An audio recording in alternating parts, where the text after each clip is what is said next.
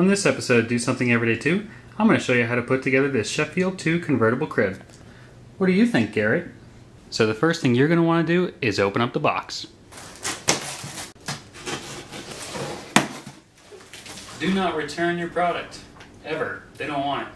I suppose next we ought to find out what's inside the box. What's in the box?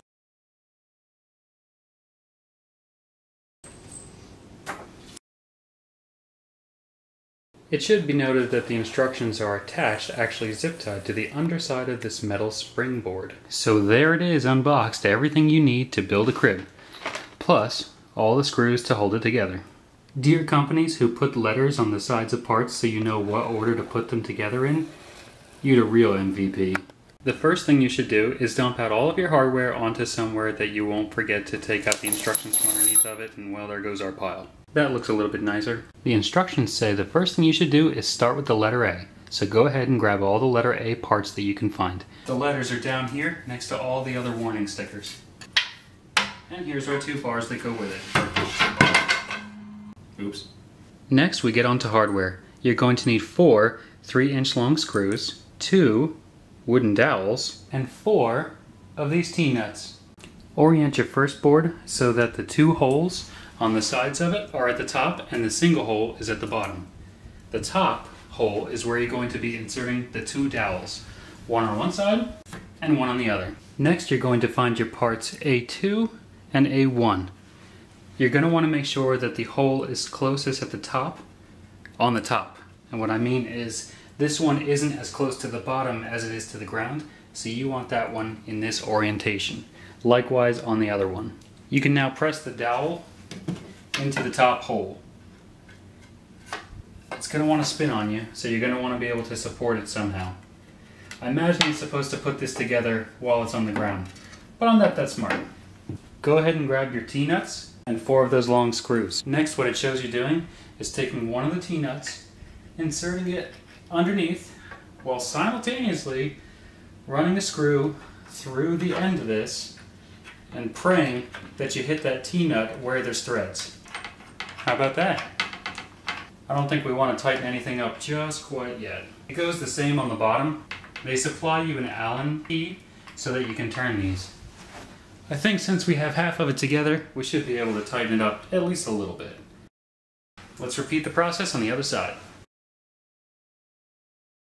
Now that we've got side A done, it's time to do side B. That's going to be done exactly the same way. So go ahead and do that on your own. Now that you've got both sides put together, you may notice that one of them is unfinished at the top on each side. This may seem very disconcerting, and trust me, it is for me too. I'm not sure why it's like that. The next thing you'll want to do is grab the items marked with a C. To put both item C's together, you're going to need 2 wooden dowels, the last 2 that you have, and 3 of these 2.5-inch screws. Along the top of this piece, there's actually 5 holes.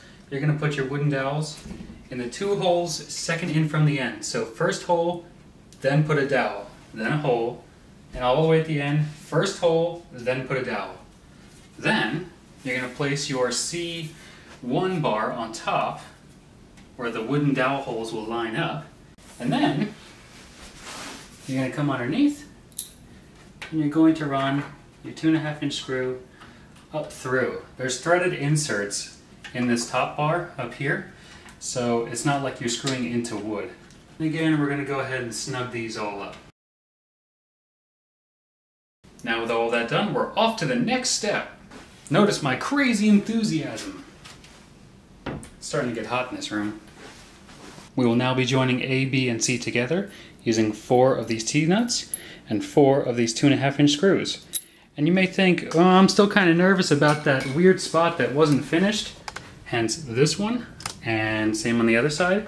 But that's okay, because they're actually going to get tucked up underneath here, so you're never going to see it. So why would they waste the extra stain on these? Another way that the company can save money in the long run when you produce thousands of a particular type of object. Here's my top tip of the day. If you're only one person, try leaning one end, this one, all the way on the ground. Then it can't fall off going this way. Overall, I'm very pleased with this assembly so far. It's fairly clear instructions and pretty simple to put together. Confucius say, It takes many screws to build a crib, but only one to fill it. Think about that. It should roughly self-support itself now. So I got that going for me. Which is nice. You should be able to see it a little bit easier from this angle. T-nut goes in the back on the top. There we go.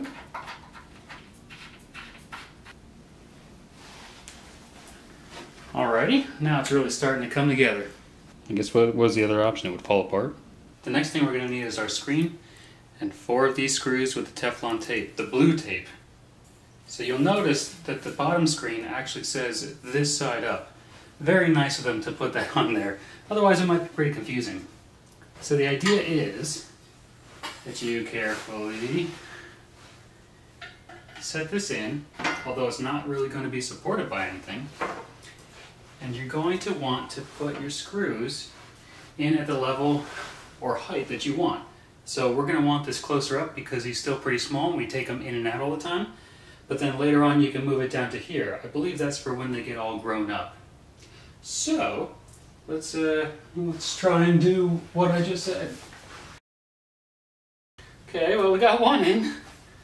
Maybe if I get the diagonal one in, it'll make my life terrible. Okay, let's go for the one in the back. Sorry for the shoddy camera work, but gotta do this. So now we got both the back ones in, so we can go ahead and put the front ones in. Oh, there you go. Use your knee. Or if you have a partner, loved one, or sucker that you could use to assist you with this process, that would help too. I'm going to go ahead and tighten up this first one so that it doesn't fall. We'll go back here and do the last one on this side. Are you supposed to sweat when you're putting a crib together? Or do you just sweat when you're out of shape? Do you guys know how weird it feels talking to just a camera? It's kind of weird. Anyway, let's go ahead and snug this up. Then I'll get behind here, snug this one up. It's really starting to look like a crib now. Our last step is to grab the last piece of the puzzle, and that's going to be the front, and that's going to go together with some of those T-nuts and some of those screws just like the other sides did. Finally. Now all I have left to do is put in the bottoms. Come on. Jeez. Now with all those screws in, you can move it into the spot where you want to put it. Luckily it's not too heavy. That works. Wait, I think I'm missing something. Yeah, baby mattress. Cool, look at that. That looks pretty nice. If only we had a test baby we could use. Hooray, a test baby. How's that, kiddo? Better get used to these bars, kid. Quick, what's the movie reference? Well, I'm not sure about you, but I think we're going to wrap up this episode and do something every day too. I hope you enjoyed it. I hope you found it somewhat helpful. Alright, thanks for watching. We'll see you on the next episode. As a side note, this crib can turn into a full-size mattress, but only if you buy the separately sold pieces. So, yeah, if you were expecting it to be a 2-in-1 right now, guess you expected wrong.